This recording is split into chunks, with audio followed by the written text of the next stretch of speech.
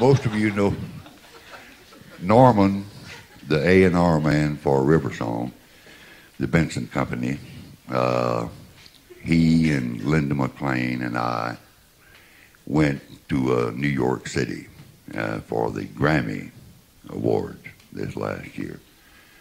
And I guess, how many Baptists we got in this audience here? Well, there's not too many Baptists. What's the rest of you? Pentecostals? Well, I'm Pentecostal myself. And Baptists, and I don't argue with it, I don't argue about it, they believe in once saved, always saved. Eternal security.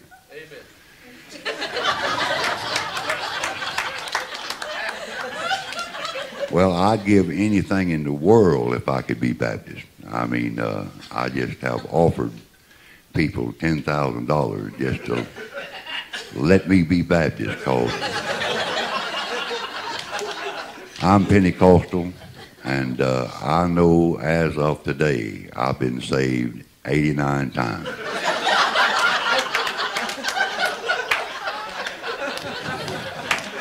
Me and Norman was going to New York. Me and Norman and Linda McLean was going to New York, and we started up there, and the weather was bad. And they notified us that it would be impossible to land in New York City. So we headed for Washington, D.C., and it was bad weather there. And we had to circle and circle and circle, waiting to land. Finally got on the land, and I promised God I'd never get back on another plane. I begged and cried and pleaded.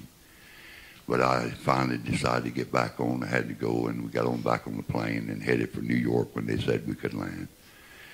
And weather was so bad between Washington and New York, on one fall, we dropped 500 feet in one clip. Even my polygrip didn't hold it. We started to land, and you couldn't even see the runway. The only way I knew we was on the ground was when those wheels touched the concrete.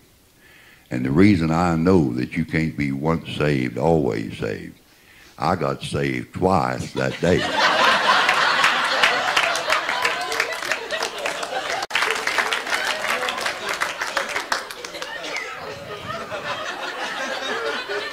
We stayed in the hotel. Norman Holland, Norman picked out a hotel up there that was supposed to have been real reasonable. If you've ever been to New York, hotel rooms up there is about $180, $200 a day.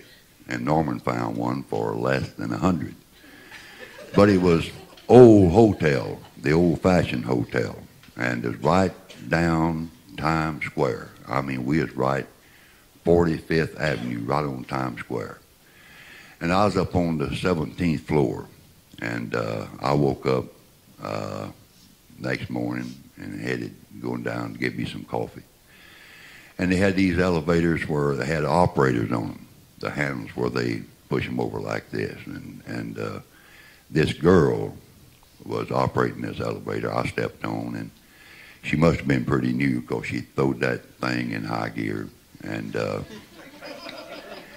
we went all the way to the bottom in about a minute, and hit the bottom with a thud, and I let out a groan. And she turned around and said, "What's the matter, mister? Did I stop too quick for you?" I said, "Oh, no, that's all right. I always wear my britches down around my ankle."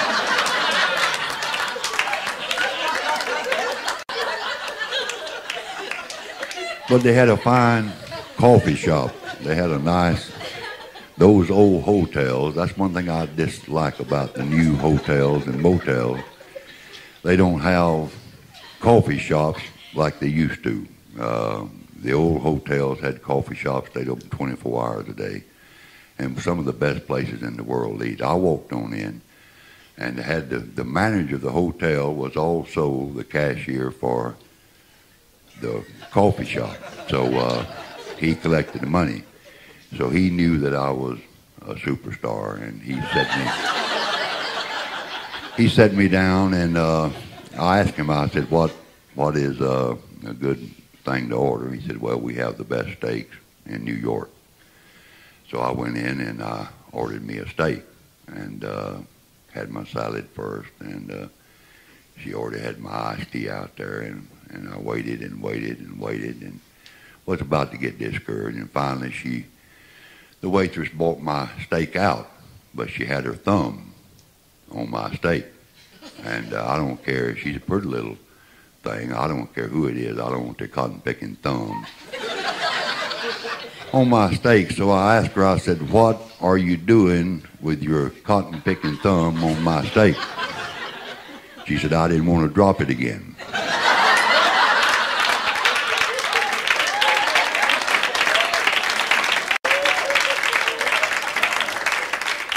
When I started to go up there and pay the bill, the manager of the hotel and the cashier, he was also double duty.